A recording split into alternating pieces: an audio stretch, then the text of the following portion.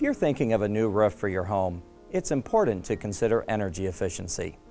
Choosing a roof that will reduce your home's energy costs is a huge ongoing benefit.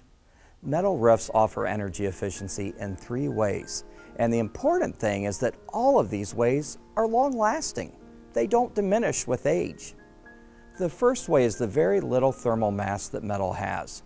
Roofing materials such as asphalt and tile will collect and store heat during the day and continue to radiate it into the structure even after the sun's gone down. Metal roofs, on the other hand, lose any gained heat very quickly once the sun sets or goes behind a cloud, or even when a gentle breeze blows across the roof. Next, many of today's metal roofs feature heat-reflective coatings. Even in dark colors, these coatings reflect radiant heat. Products with these coatings are listed by Energy Star and have been eligible for tax credits and utility company incentives. Finally, if you choose a metal shingle roof that has an integral airspace between the metal and your roof's decking lumber, conductive heat transfer is blocked as well.